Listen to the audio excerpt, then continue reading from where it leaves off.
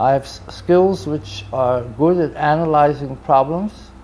I have skills that are good in planning and executing. And I drew up the first plans for SCLC because Martin asked me to.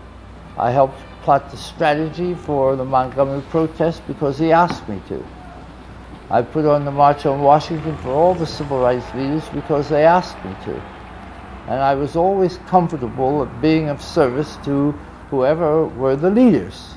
I do not consider myself a leader.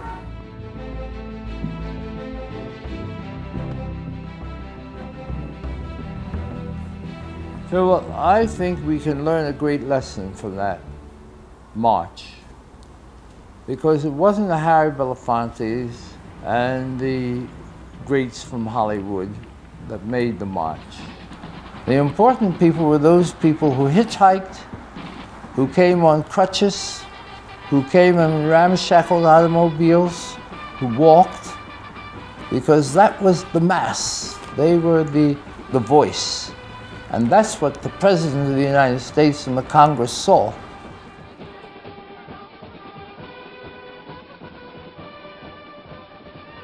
The newspapers throughout the country had described the march as perhaps the most brilliant day in American history as far as the effort to achieve social change was concerned.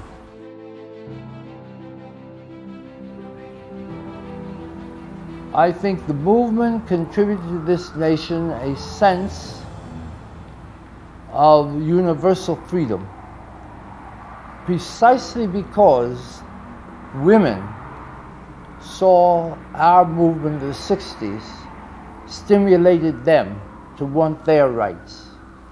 The fact that students saw the movement of the 60s created a student movement in this country.